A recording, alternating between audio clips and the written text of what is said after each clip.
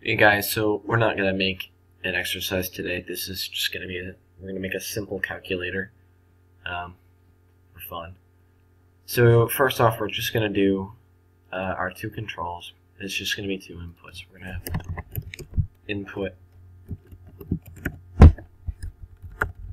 1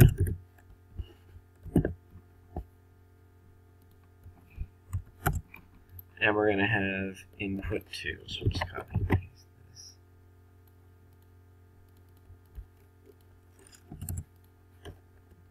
Okay, so we have input 1 and 2. Then we're going to have to make our indicator, which is going to be our answer.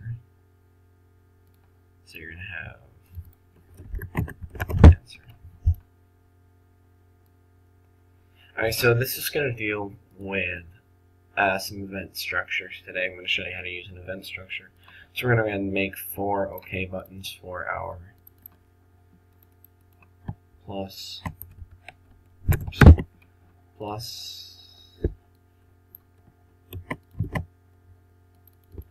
minus,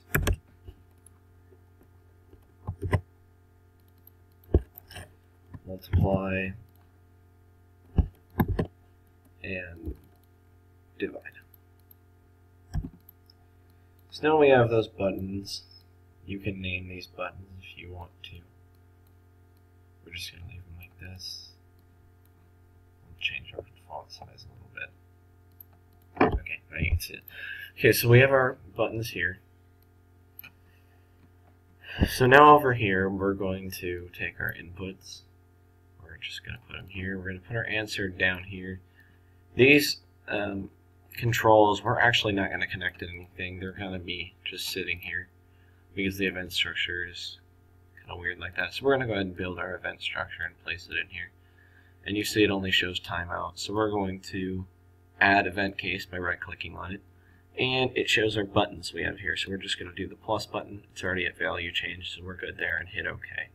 So our first one, so we're going to head and add event case again. This time we're going to do the minus. Again, it's already correct, so we're just going to make the rest of our cases. So we have one more. It's the division sign. So, okay, so now we have all 4 of them. So we can just run, go ahead and run these 2 right here. And run this one here.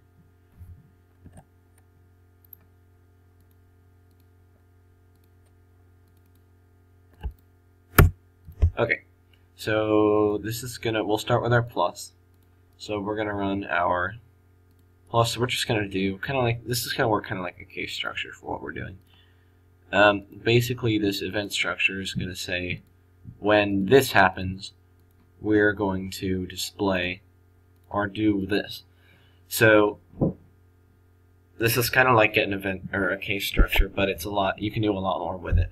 Case structure is going to be just certain inputs, and this is going to be whenever you can press specific buttons and everything. There's a little bit more to it.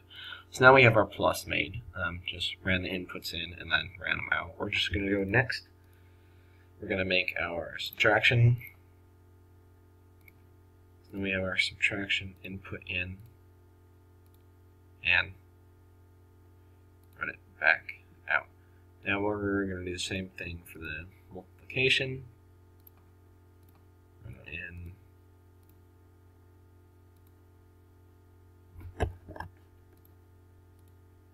And then run it out. And then again for the division.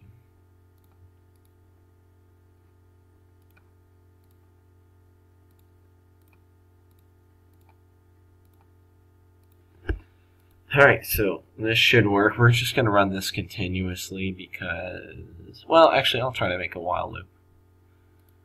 Last time the button didn't work for some reason. So we'll just make our Boolean, our stop button, over here. Run this up here. Run our stop button to the while loop and run it. As you see, we can put in our inputs with 86 and 23. You see, add it. It's 109. Subtract it, 63. Multiply it, it's 1,978. Divided, it's 3.73913. And again, my stop button doesn't work, so we're just going to get rid of that. Where you can just right click and click remove while loop. So this is all gone now. So we'll put in other numbers, 82 and